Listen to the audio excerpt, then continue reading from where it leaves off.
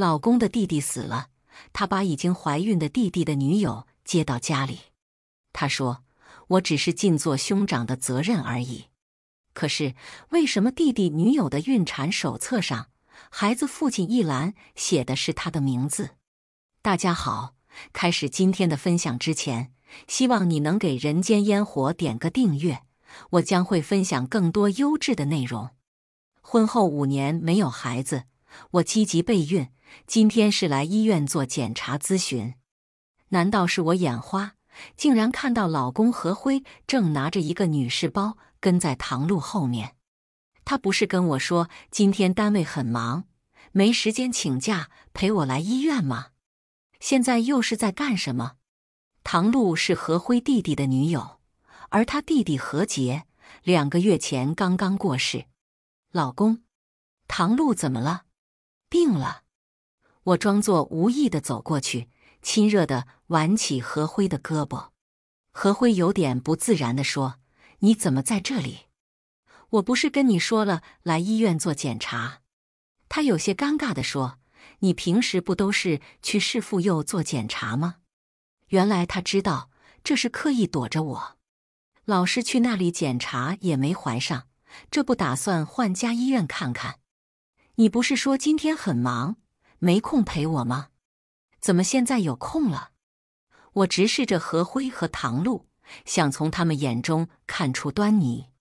唐露一副楚楚可怜的白莲花模样：“嫂子，别怪哥哥，是我临时让哥哥陪我来的。阿杰走了，大家都很伤心，我没敢说。其实我已经怀孕了。”说着就渲然欲泣的样子。此时我心中也有些同情了，男朋友刚没了，她却怀孕了。正好此时医院的候诊台在呼叫了，请10号唐露到2号诊室就诊，请10号唐露到2号诊室就诊。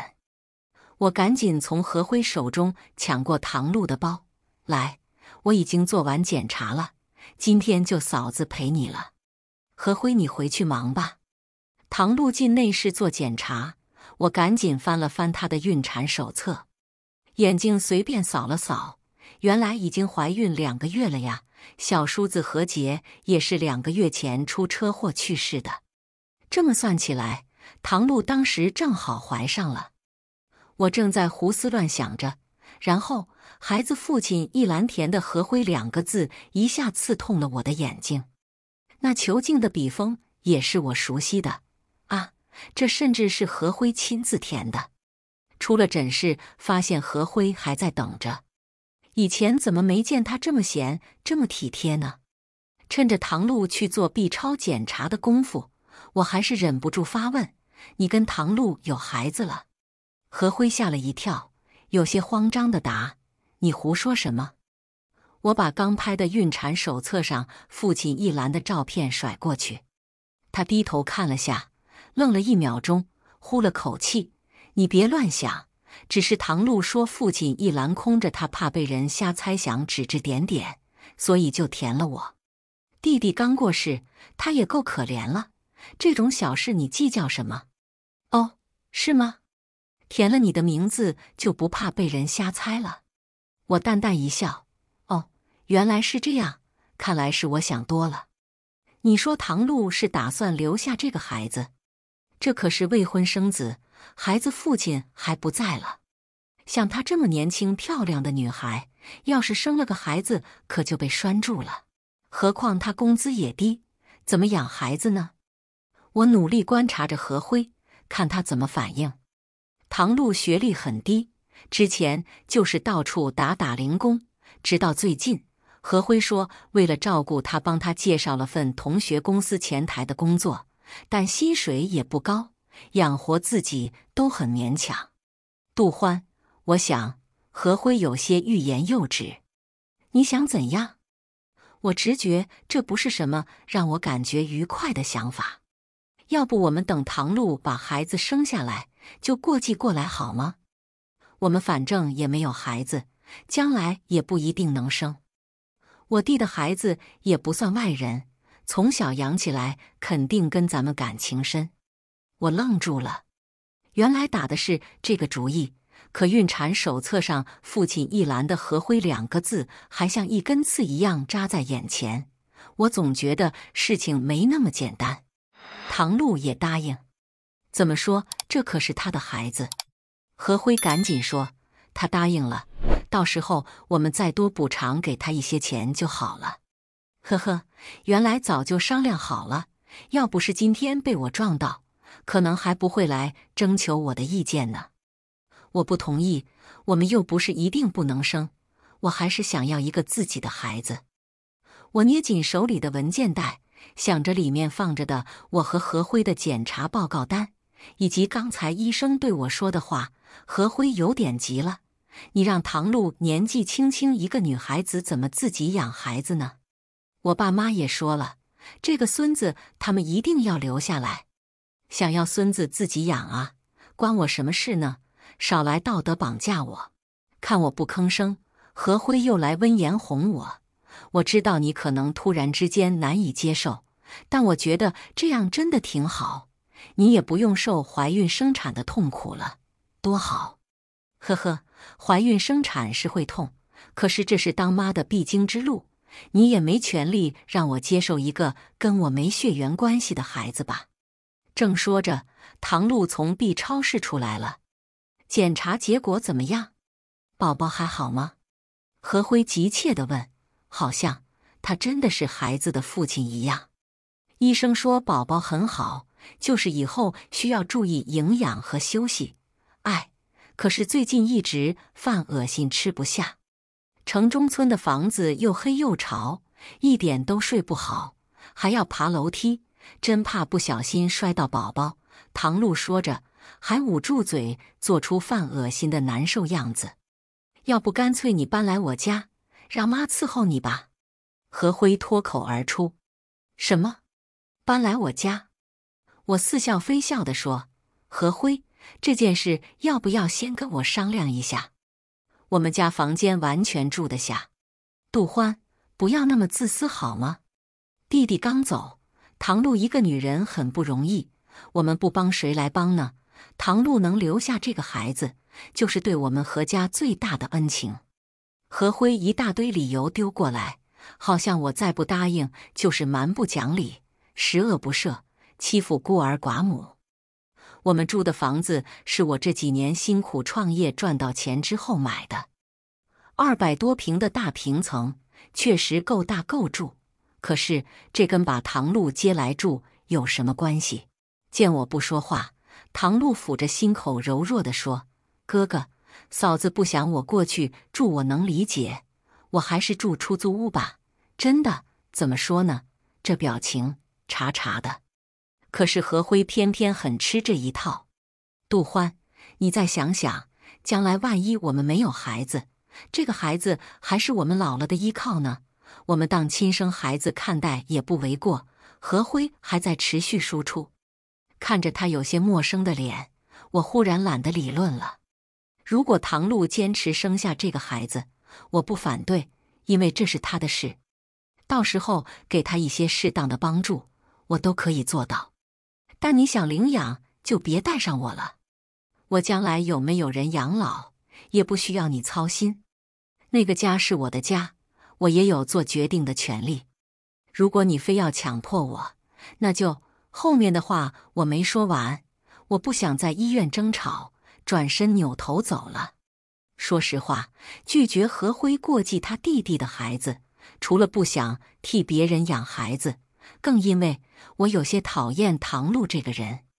想到要养他生的孩子，就感觉后患无穷。何辉的弟弟何杰从小被他爸妈宠坏了，没考上大学，这2年不是在家里打游戏，就是在外面混着。我给介绍过几份工作，要么嫌钱少，要么嫌累，干几天就辞职了。最近何杰却自己带回家一个女朋友，就是唐露。唐露学历不高，家庭条件也不好，可是人长得很水灵，而且嘴甜，会来事。第一次上门，唐露就又做饭又刷锅又捶背，哄得公公婆婆很开心。婆婆问她打算以后生几个小孩，她坚定地说我想至少生3个，一定要生到男孩为止。他的原话是：不生个男孩就是不行，女儿始终是外人，以后嫁了家产都便宜别人了。3观令我叹服，但却让公公婆婆乐得合不拢嘴。我们露露可孝顺了，做饭也好吃，我们阿姐找了个这么贤惠的媳妇，可有福喽。他们还背着唐露偷偷议论，一看唐露就是屁股大好生养。我找人算过了，他那8字立子嗣，娶过来就等着抱孙子了。可是没想到，唐露被带回家见家长没多久，何洁就骑摩托车飙车出车祸死了。回去的路上，实在忍不住，我在微信上跟闺蜜兼合伙人梦雨吐槽，毁3观。何辉弟弟的女朋友唐露怀孕了，打算生下孩子来过继给我们。我不同意，何辉还一个劲跟我叨叨：何辉有毛病吗？帮别人养娃。原来不是我一个人，梦雨也觉得何辉有毛病。更离谱的是，连唐露的孕产手册上父亲一栏都写着何辉的名字。他怎么那么急着喜当爹？梦雨沉默了一会，回复我：有没有一种可能，何辉真的是孩子的爹？唐露肚里的孩子真的会是何辉的？可是明明没想到，当天晚上等我到家，唐露、何辉和公公、婆婆已经在等我了，旁边还放着一个粉色行李箱。见我进门，婆婆率先开口：杜欢呐，你也知道露露怀孕了吧？我们把她接到家里来照顾了，以后生了，这娃就过继给你和何辉了，还不快谢谢露露？这语气是通知，不是征求意见，甚至让我感激唐露。我瞪着眼看何辉，我什么时候没意见了？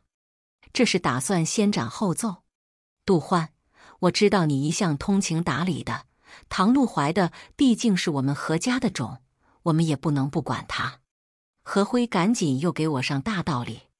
我冷哼，唐露打算把孩子生下来，我不管，这是她的权利，但我没兴趣养别人的孩子。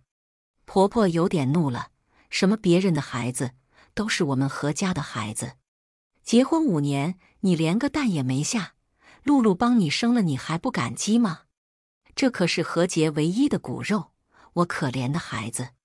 婆婆开始抹眼泪，一个劲拉着唐露的手：露露啊，你可一定要把何洁的孩子生下来，就当我们全家欠你的。我翻了个白眼，是你们欠他的，不要把我算上。一直不说话的唐露怯怯地看了我一眼：嫂子，你放心，等我把孩子生下来就走，你就是孩子的亲妈，我以后绝不回来打扰你们。我只是觉得这是何洁的骨肉，实在没法舍弃他。你就行行好，可以吗？说着说着，唐露直接要给我跪下，不过还没等跪到底，就被何辉和婆婆连拉带扯的拽起来了。杜欢，你真的那么狠心吗？何辉红着眼。我知道，再说下去，我就要成了小说里迫害无辜小白花的恶毒反派了。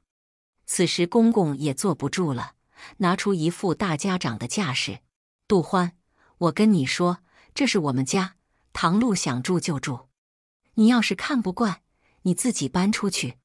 哼，没见过这么自私恶毒的女人，天天在外面抛头露面不着家，连个孩子也生不出来，要是在过去的年代早就赶出家门了。也不知道是不是在外面乱搞弄坏了身体，简直伤风败俗。我简直不敢相信自己的耳朵，为了逼我领养唐露的孩子，公公竟然用这么恶毒的话来攻击我。我看着何辉，有些哽咽地问：何辉，你说我是自私恶毒吗？是伤风败俗吗？何辉眼神闪烁，躲着我的目光：杜欢，你就别再无理取闹了，我爸妈都是为了我们好。我彻底失望了，到这时候何辉还是维护着他的父母。这个房子是我买的，这个家里的家具、家电，所有的都是我买的，要走也是你们走。我指着外面，哑着嗓子冲他们喊道。啪的一声，公公竟然甩了我一巴掌。翻了天了，没见过你这种媳妇，3天不打，上房揭瓦。在俺们村里1天得打3顿。什么你的，嫁过来都是我们何家的，何况房子也是写的我们何辉的名字。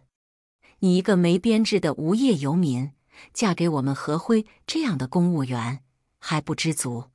没爹没娘，就是没教养。公公干惯农活的手像铁钳子一样有力，这一巴掌把我打了个趔趄，我的腿撞到桌角，狠狠地磕了一下。这辈子还没被人这么甩过耳光，有一瞬间我是懵的，甚至忘了还手回敬这个老混球。何辉大概也觉得他爸过分了，过来想扶起我，安慰我。此时唐露忽然放声大哭起来，都是我不好，我不该生这个孩子，我明天就去把孩子打掉。何辉和公公、婆婆都吓坏了，转头一起安慰唐露。我扶着磕青了的腿缓缓站起来，看着他们围着唐露团团转。原来都这个年代了，女人被关怀的唯一筹码还是一个可以生育的子宫。这个家不能待了。我拿上手机和包，打开家门，头也不回地离开了。街上的路灯亮了，有3、3两两吃完晚饭出来遛弯的人，有一家3口，也有手拉着手的小夫妻。曾经这也是属于我的小幸福，从今天开始，好像渐渐离我远去了。我拖着腿一步步走着，我走得很慢，可是何辉一直没追上来。我擦了擦涌出眼眶的泪水，自嘲地笑了笑。到现在，我还在期待什么呢？公公说得对，我的确天天在外面抛头露面不着家，可是做这一切都是为了谁呢？我和何辉是同一个地方的人，在大学时参加老乡会相识的。我们都是农村家庭出身，家里提供不了多少支持。大学后，我们决定放弃在大城市闯荡，一起回了家乡。他考上了老家基层公务员，工作稳定，但收入不高，每月只有5000左右。我则从事了很适合我的销售工作。工作2年后，我发现了老家很多农产品品质优良，却没有销售渠道，很多农民收入也很低。一方面为了帮助乡亲们改善收入，一方面也是为了我们能过上更好的生活。我跟闺蜜孟雨合伙开始创业，做起农产品电商销售。这几年越搞越红火，很多被我们帮助过的农户的家庭年收入达到了20万以上，我们也赚到了钱，买上了房和车。买上大房子后，我们就把公公婆婆和小叔子都接来住了。何辉跟我说，婆婆之前生过重病，跟亲戚朋友借了一大笔钱，她的工资都拿去还债了。因为婆婆身体确实不太好，所以我也没有怀疑。于是我承担了家里的大部分开支，而且平时不管是公公婆婆生病吃药，还是老家修房子，我都出钱出力，毫不吝啬。逢年过节，我还另外给他们买礼物送红包。因为我的亲生父亲在我很小的时候就过世了，母亲改嫁后再也没管过我，我是爷爷奶奶带大的，所以我一直把公婆当亲生父母一样孝顺。可虽然我是家里的赚钱主力，还如此用心地对他们，但在公公婆婆眼里，我仍然配不上他们的公务员儿子。加上我一直没有怀上孩子，公公婆婆时不时就会言语讽刺一番。可是从前何辉总是能从中调和，虽然面对公公婆婆我心情压抑，可是跟何辉在一起时，我又觉得人间还是值得的。我爸我妈那一辈人都是这样的旧思想，你别往心里去，你也不用太焦虑，慢慢来，孩子总会有的。每次他总是好言好语地劝我，我也很快就消了气。但是这一次，我彻底失望了。他始终站在他们家人的立场，逼我过继堂路的孩子。甚至公公打了我一巴掌，他不仅没有出手阻止，连事后都没有一句安慰和关心。大概他们一家已经把我这些年的付出当成了理所当然，只当我是一个挣钱的机器吧。其实也挺好，这一巴掌打醒了我，让我看清那一家人的真面目。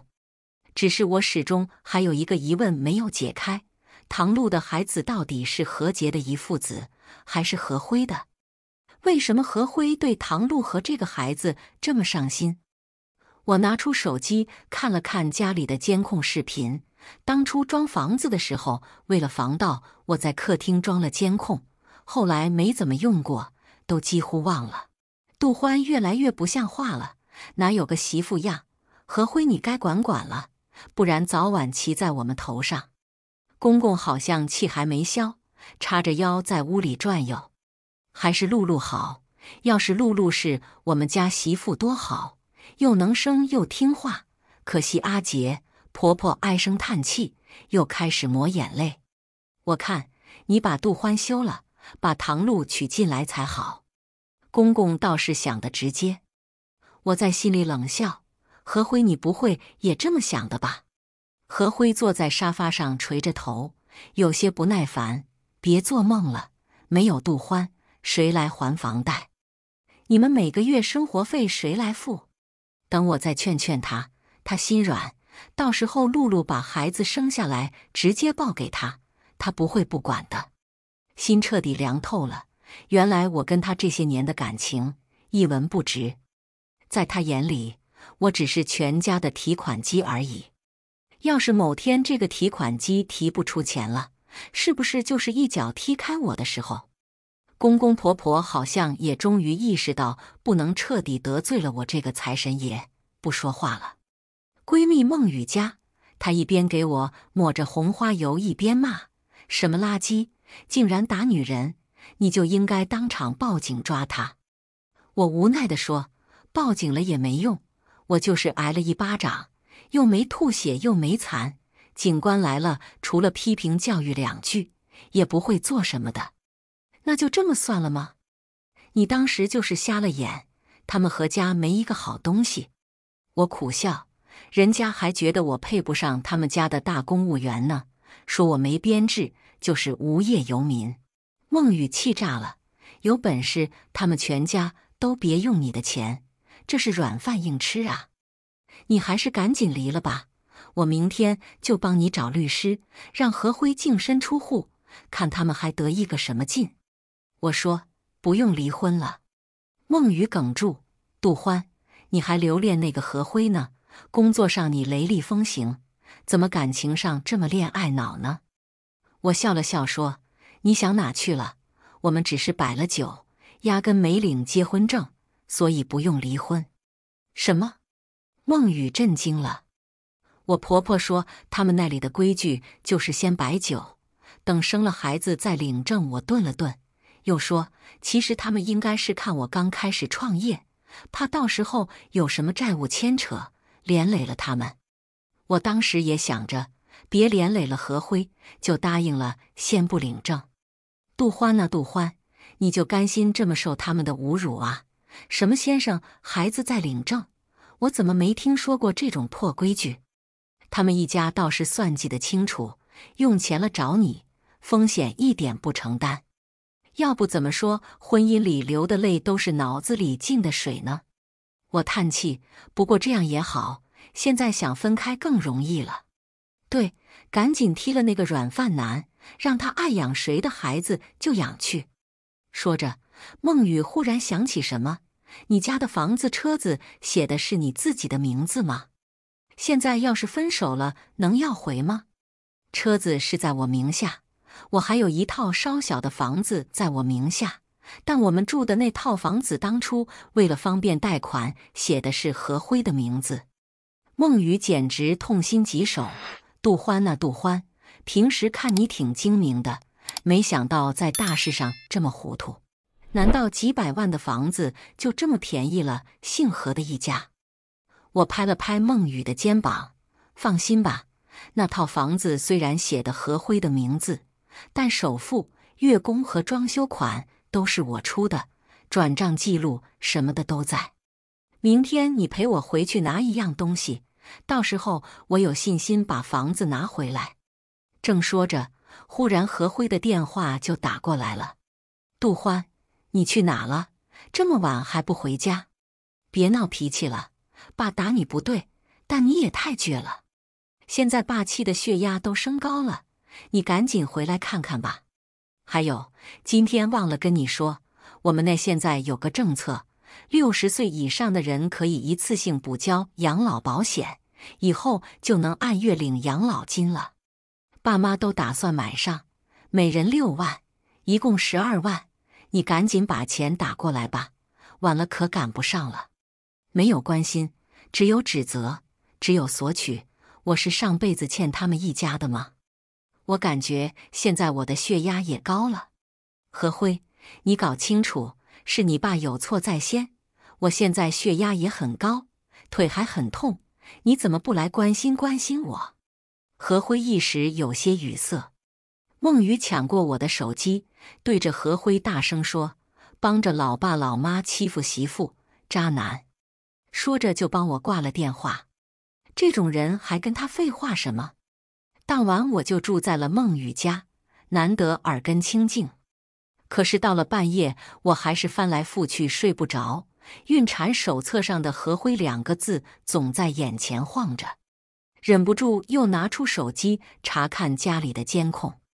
这一看我就清醒了，在家里人都睡下之后，就看见唐露从客房出来，蹑手蹑脚进了主卧。主卧是我和何辉在睡，大半夜唐露一个人钻进去，还能有什么事？我死死盯着手机屏幕，原来何辉真的出轨了，出轨对象还是他弟弟的女友，而他弟弟刚刚去世，简直不要脸到极点。那一刻我很想直接冲回家质问何辉，凭什么他要这么对我，还想骗我养小3的孩子，无耻。可是理智让我不能这么做。直到2个小时后，唐露才从主卧出来。第二天，我就让孟雨陪我回家拿东西。我要把我买的房子拿回来，让这一家人彻底离开我的世界。可是刚进家门，就发现全家人都聚集在客厅，还有一个我不认识的陌生男人。看到我来了，公公婆婆和何辉竟然都是惊喜的表情，冲过来拉住我：“欢欢，你可回来了，快来见见，这是唐露的哥哥唐军。”我算见识了，他们还真的脸皮厚，直接把昨晚的事情略过，装作什么都没发生。那个唐军像大爷一样坐在沙发上，露出胳膊上的纹身，冲我点点头：“这就是大嫂吧？以前看你得过市里创业大赛的冠军，可是咱们市里的名人啊，这几年也赚了不少钱吧？”看着这个地痞一样的男人，我一阵犯恶心，打算直接进屋拿了我要的东西走人。“大嫂，别急着走呀，我们还有事要商量呢。”唐军却拦住我：“露露这不怀上了吗？我跟我爸妈可都是不同意生下来的。我们露露这么漂亮的姑娘，再找个好婆家，光彩礼就得收几十万。现在帮你们何家生了孩子，还怎么好嫁人啊？”婆婆赶紧出来说：“露露她哥，我们知道这委屈了露露，我们会好好待她的。”唐军一拍桌子：“光嘴上说对她好有什么用？我们亏的几十万彩礼怎么办？我还等着这钱娶媳妇呢，你们必须给个说法出来。”我静静地看着他们怎么演下去，无非是要钱嘛。婆婆嗫嚅地问：“露露她哥，那你说怎么办？”唐军伸出一只手掌：“我们要的不多，就50万吧。”“什么？50万？”公公婆婆和何辉的脸色都有些变了。“50万给你家生个大孙子，可一点都不亏。我们可不是卖孩子，就是给露露生孩子的一点小小补偿。唐军坚定地说。此时，唐露也出来说：“叔叔阿姨，我是真的想把这孩子生下来，这毕竟是何洁的亲骨肉。”他还特意强调了“亲骨肉”3个字。我在心里冷笑，到底是谁的亲骨肉呢？可是我爸妈和我哥都不同意，他们说要是50万拿不到，明天就带我去把孩子打了。唐露装作难过抹眼泪：“别说你们家拿不出来，住着这么好的房子，谁信呢？是吧？要是连这点诚意都不肯出，那露露就没必要生下这孩子。”唐军说着，就要拉唐露一起走。公公婆婆和何辉一起拦着：“露露她哥，一切都好说。露露这怀着孕呢，小心别扯着。这钱有点多，我们家先商量商量，就宽限几天，到时候肯定给你们一个满意的答复。”唐军好像被说服了：“行吧，你们赶紧商量，别让我们等太久，过2天我再来。”然后他竟然转头指着我：“听说大嫂可赚的不少，这点钱对你们来说小意思。”临走，唐军还顺了2包烟揣着走了。我不想理会他们何家的这些破事，拉着孟雨直接进了主卧。我从抽屉里拿到了一些文件，又从衣柜里随便收拾了几件日常穿的衣服。与此同时，孟雨抓紧帮我装好了一个隐形摄像头。之前为了隐私没有在卧室装，现在为了保留证据，我决定还是悄悄装上。我想，在自己家装摄像头应该不违法吧。出来客厅，果然一家人都神色凝重地坐在沙发上等着我。看我拉着个小行李箱，何辉赶紧过来问：“欢欢，你这是干什么？”我跟孟雨对视了一眼，想到现在还不是翻脸摊牌的时候。我跟孟雨有事一起出差一些日子，我只好先胡诌了一个借口，拉着孟雨就想走。欢欢，你先别急着走。还是婆婆率先开了口：“你刚才也听见了，唐露他们家要50万才让把这孩子生下来，这个钱你看什么时候打过来？”哈，50万让我出？我真的被他们的厚脸皮气笑了。可能真的是这些年对他们太好，把他们惯坏了，以为我就是个听话的提款机。孟雨也被气到了，欢欢又没说要养这个孩子，凭什么他来出钱呢？但我知道跟他们这家人讲道理是没用的，之前我那么强烈反对都没用。不好意思，我是真的没钱了。最近行情不好，我们工作室都快解散了，哪还有钱啊？身上还欠了一堆债呢。我面不改色的胡说八道，孟雨投来了敬佩的眼神。何慧他们家人的脸色都白了白。少骗人了，这几年生意不是一直做得挺好吗？怎么就忽然不好了？你不是还有套小房子吗？卖了那套总有钱吧？婆婆还是不死心，竟然打起我那套小房子的主意。为了拓展业务，前阵子我把那套房子也抵押出去了，不过很快也赔进去了。你们就不要想了。我无奈地摊手。少废话，这个孩子将来是要过继给你跟何辉的，我们不管那么多，这个钱你必须得出。脾气暴躁的公公直接跳出来，想来硬的。怎么你还想打人啊？昨天打人还没跟你算账呢。我可是跆拳道黑道，想较量下我奉陪。孟雨直接霸气的叉腰挡在我前面。和家人的气焰下去了不少，我跟孟雨赶紧撤了，只剩下后面公公婆婆的骂街声。为了要到钱，何辉一家果然不可能善罢甘休，很快就找到我们公司来了。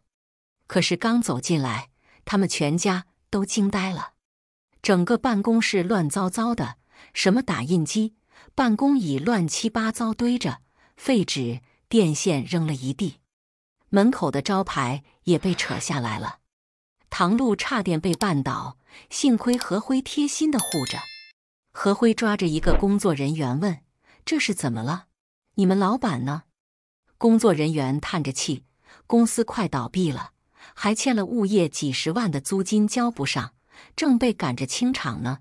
老板不知道躲到哪里去了。”听到躲，何辉全家人的脸色都不好看了。怪不得杜欢一大早拖着行李走了，原来躲债去了。我早说了，一个女人做什么生意一点都不靠谱，现在赔进去可别连累了我们。公公婆婆直接开始骂骂咧咧。正说着，物业经理上门催债了：“你们是公司负责人吗？物业费到底什么时候交？今天必须给个说法，再不交我们直接起诉了。”吓得何辉一家人落荒而逃。我跟孟雨在5星级酒店喝着下午茶，看着公司那边摄像头传过来的现场直播。孟雨差点笑喷了：“你这招可真损，不过我喜欢。他们怎么也想不到，我们不是倒闭了，是发达了。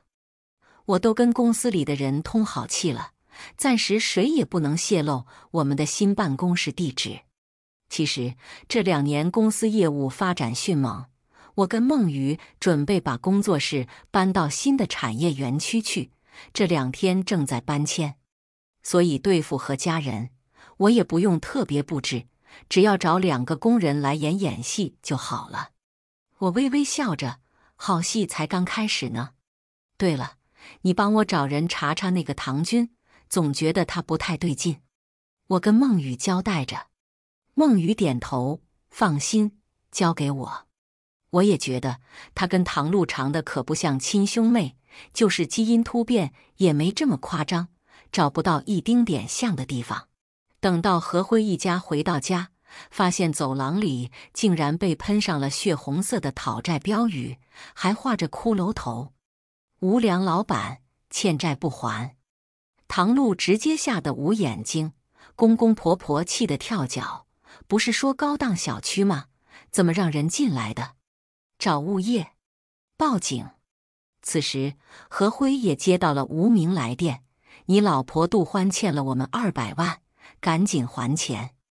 不准报警，不然我们到你们单位闹去，看谁玩得起。”何辉赶紧拦下公公婆婆：“千万别报警。”很快我就接到了何辉气急败坏的电话：“杜欢，你躲哪儿去了？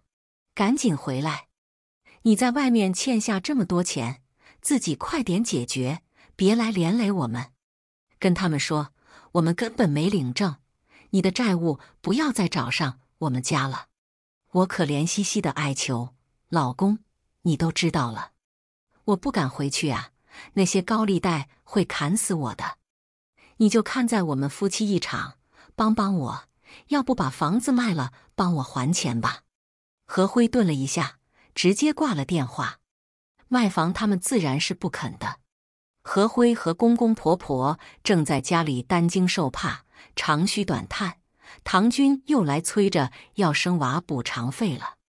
看从我这实在是抠不到钱了，何辉只能另想办法：“妈，要不把我这些年给你的那些钱拿出来用？我算了算，也得有20来万。他不是说每个月工资都拿去还债了吗？原来根本没有什么债务，都是留给他妈攒起来了。”婆婆脸色很不好看：“我这钱还想存着以后应急呢，何况他家要50万也根本不够。”何辉急道：“现在就是很急的时候了，剩下的部分我再去想想办法。”看来何辉是真的在意唐璐肚子里的这个孩子，掏空全家的口袋都在所不惜。我看着监控，心里冷笑：既然如此，那我就等着看你们倾家荡产。想不到没多久，何辉真的凑够了50万。唐军拿到钱喜笑颜开，果然不来纠缠了。隔了几天，孟雨却发给我几个私家侦探偷拍到的视频。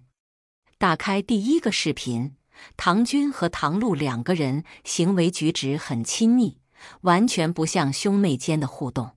原来那个唐军根本不是唐璐的哥哥，他本名叫李军，应该在唐璐跟何洁在一起之前他们就认识了。孟雨兴奋地跟我汇报，说不定那孩子也不是何辉的。何辉这是出钱帮别人养娃呀，伟大。怎么说呢，这很难评。但我已经无动于衷了，都是何辉自找的。不过后面的视频中，那个李军竟然跟唐璐当街吵起来了。原来李军是个赌徒，刚拿到50万，两人还挥霍了几天，很快李军就寄养难耐，想单车变摩托，最后把钱全搭进去了。唐璐抓着李军的衣服大哭，说好拿到钱，我就找个借口跟你远走高飞，好好把孩子生下来养大，现在怎么办？你说呀。李军不耐烦地说道，你别烦了，我这不还是为了我们好，50万哪够养孩子的，我就想一次赚个大的，到时候我们和孩子这辈子就不愁了。钱没了你再问姓何的要呗，何辉的媳妇不是赚的不少吗？你张着这肚子，他们不会不给的。唐璐恨恨地瞪着李军，你说得轻巧，杜欢的公司都快倒闭了，还欠了一堆账，讨债的天天打电话催，他人影都没，上哪找他要钱去？那就问何辉要，他也是个公务员，平时油水肯定不少。你骗他这孩子是他的，他肯定在意你。对了，你住在他家，他没占你便宜吧？唐璐眼神有点闪烁。李军恶狠狠地说，你是我的人，当时灌醉了何辉就是为了骗他钱，要是让我发现你跟他真有什么，我可不放过你们。唐璐没好气地说，我现在怀孕了，还能有什么？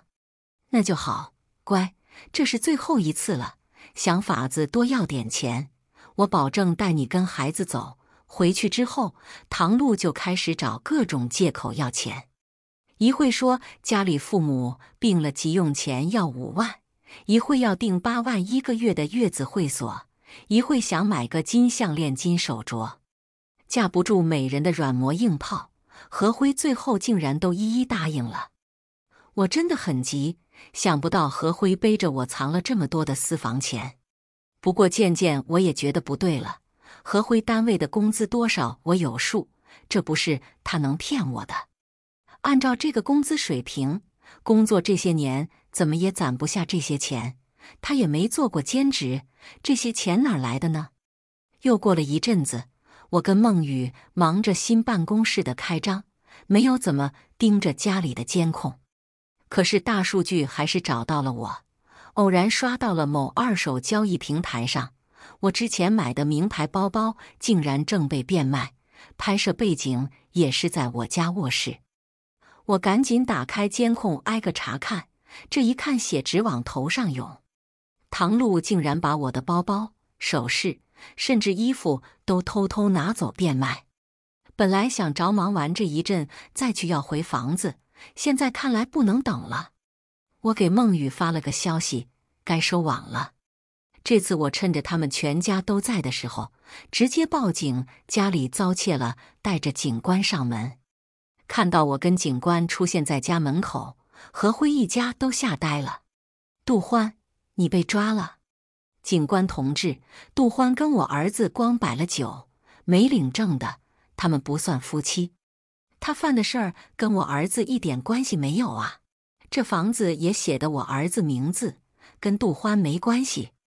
他们七嘴八舌的跟我划清界限。警官同志有点懵，什么情况？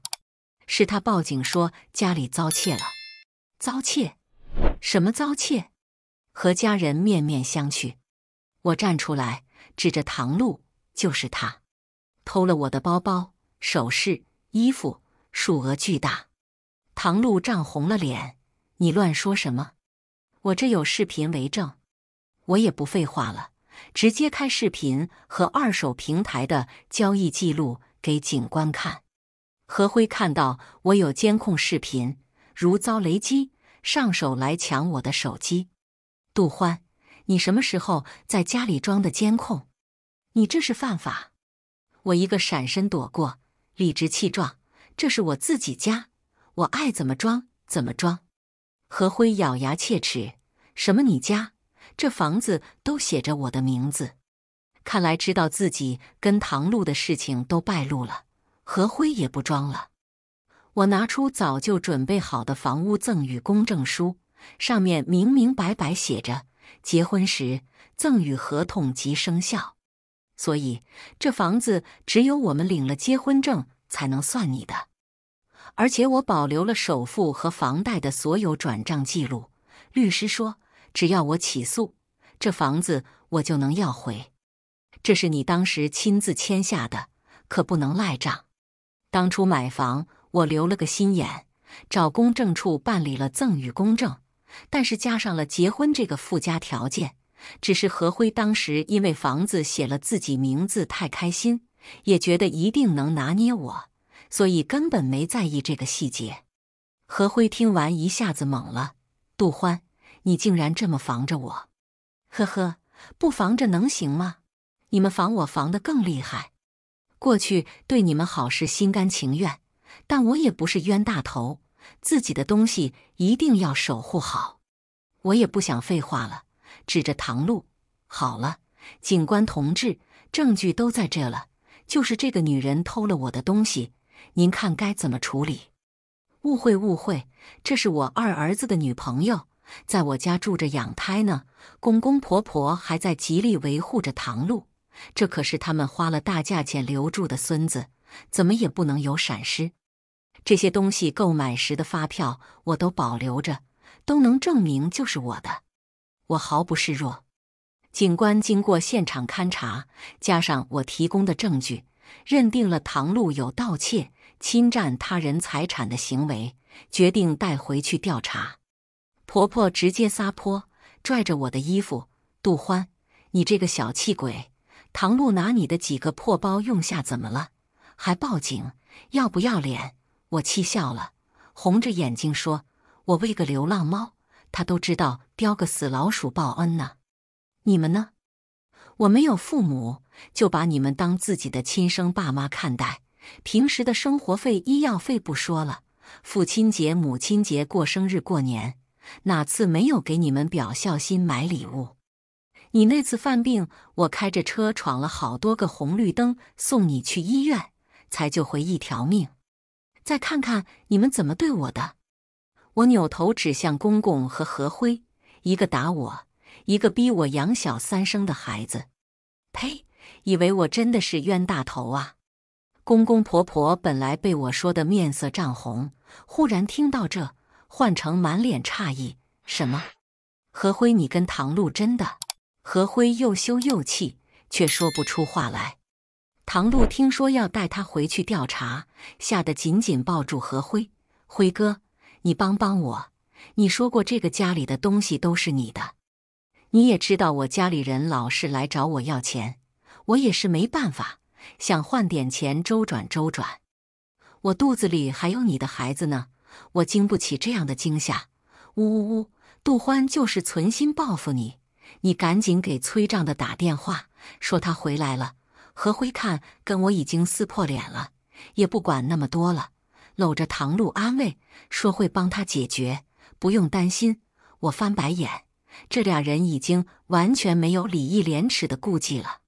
可这时唐露却忽然一阵惨叫，大门开着，一个人影直接窜进来，薅着唐露的头发拽到地上。臭婊子，竟然敢骗我！叫你骗点钱，你竟然直接跟他搞上了。你说他是不是还给你别的钱了？赶紧给我交出来，不然咱们同归于尽。是全身散发着酒气的李军。赌徒改不了本性，前几天唐露给的钱他又拿去赌了，毫无意外又输光了。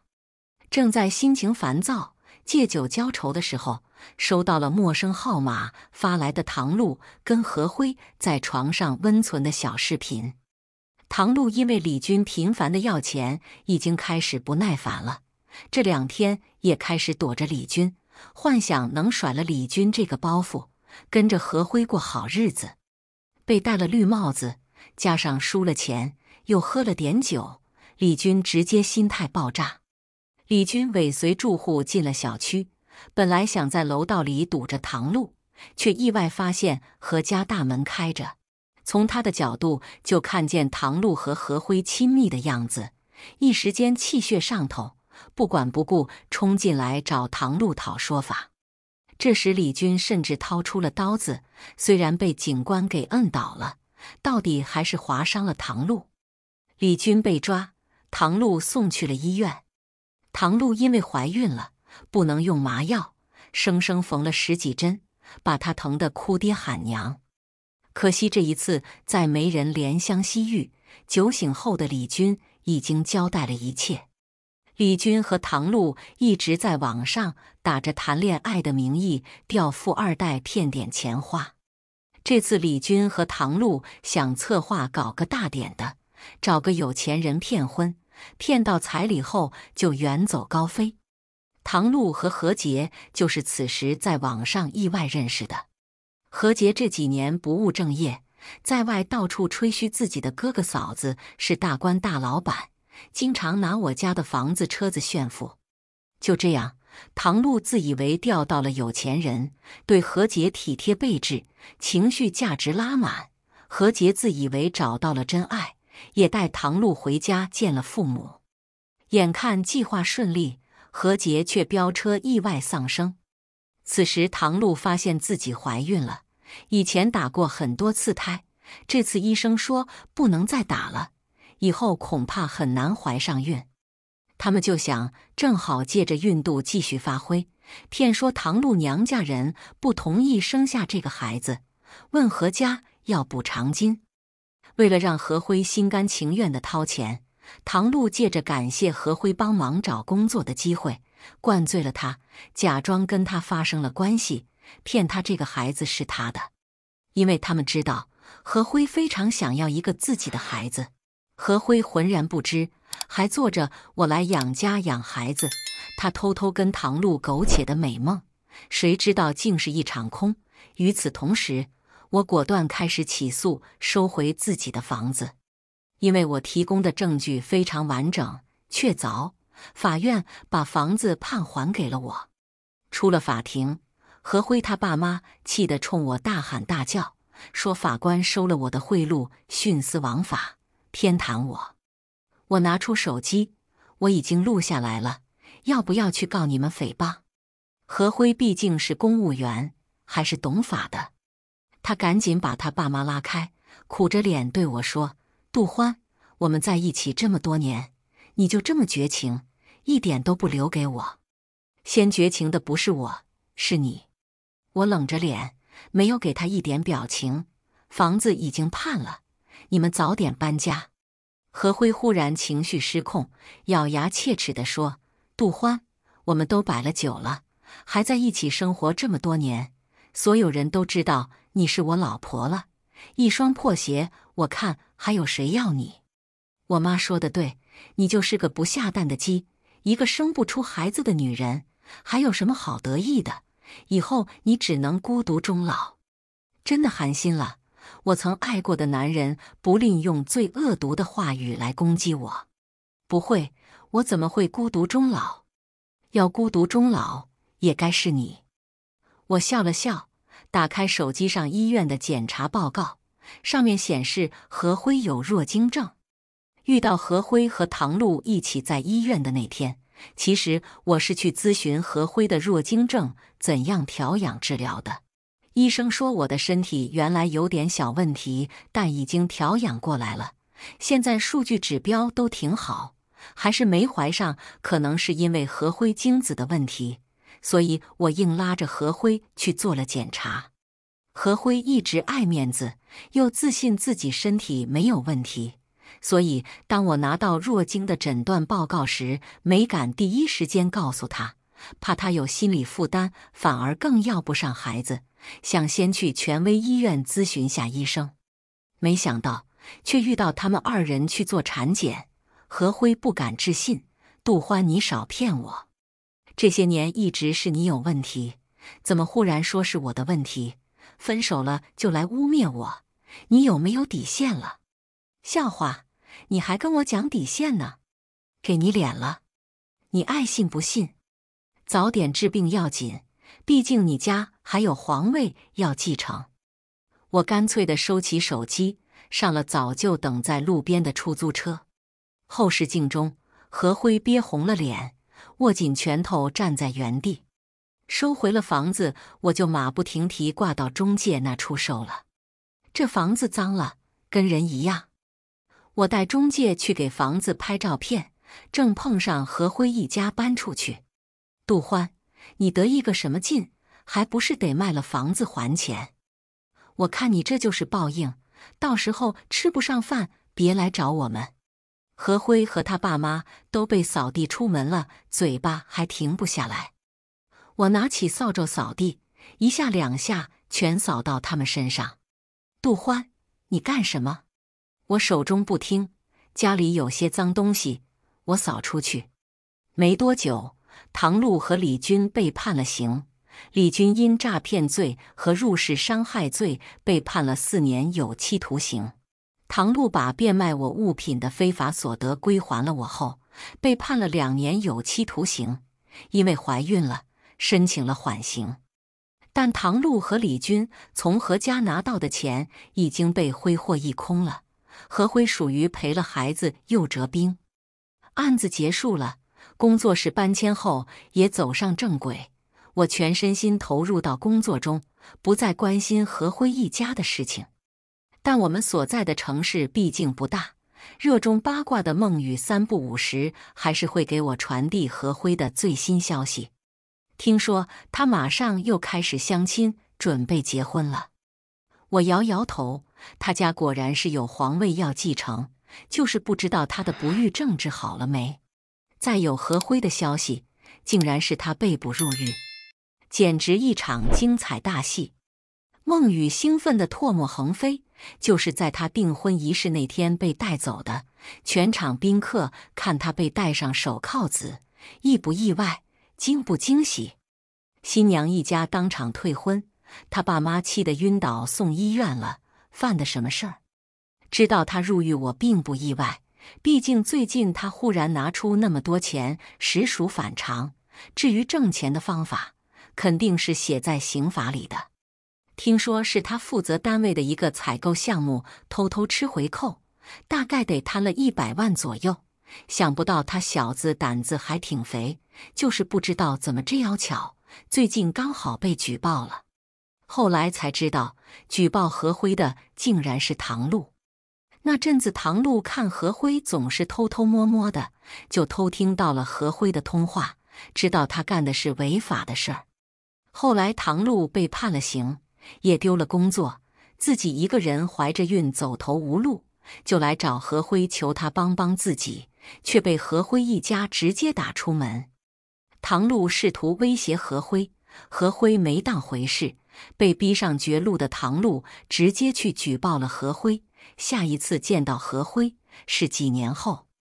我开着保时捷送女儿去上早教，看到路边卖煎饼果子的小摊，女儿吵着要吃，拗不过她，我停住车，刚想下车，低头摊煎饼的小贩却在此时抬起头：“您的煎饼果子拿好了，8块钱，谢谢。”竟是何辉。